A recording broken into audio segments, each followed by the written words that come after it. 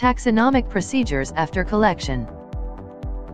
After collecting specimens, the next step is to preserve organisms permanently, for future display and study. This include: organisms collected were sorted, according to their orders. Date of collection, day or night collection, area name and orders were written, or marked accordingly.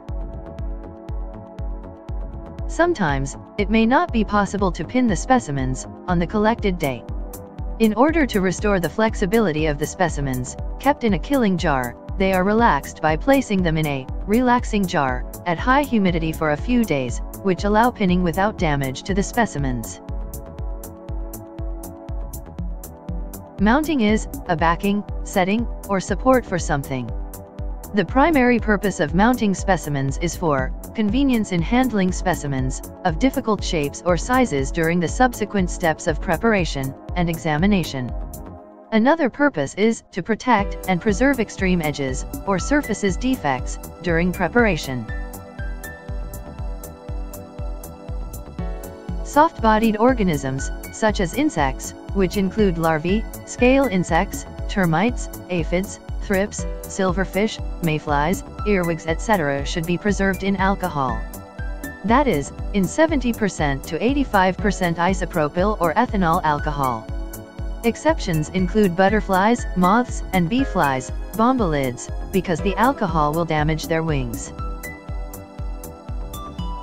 Rest the specimen, for example, an insect, on a pinning block, and steady the insect by either holding it with your fingers, or holding it in place with a forceps. Place the insect pin into the insect body. Insects are generally pinned through the thorax on the right side. Approximately 3 by 8 inch of the pin should be showing above the insect body. Once the insect is pinned, wings are spread by placing it on the spreading board so the wings are level with the top of the board. After the process of pinning, the pinning board were kept in oven for 3 days at 37 degrees Celsius.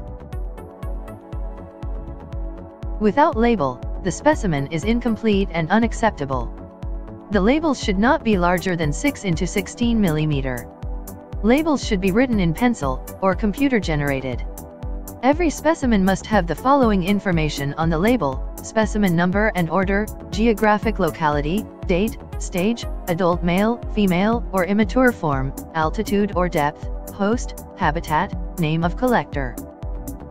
Once the animals are collected, labeled and preserved, the next important job is of their safe custody, cataloging, etc. This is the work of a curator. Curating is a very important task of a taxonomist. Specimen curation is a way to preserve field-collected specimens, to catalog what species exist in a certain area, or to have reference specimens to compare to others in the future. Storage buildings should be fireproof, dustproof, earthquake-resistant, air-conditioned. Special care for type specimens include: type specimens should not be allowed to be handled frequently. They should only be examined by experts. Avoid their transport as far as possible. They should be stored separately from general collection. They should be clearly labeled in distinct colors. So, in this video, we have discussed about the taxonomic procedures after collection of organisms. Taxonomic collection methods were discussed earlier and the link is given in the description box. Like, share and subscribe for more videos. Thank you.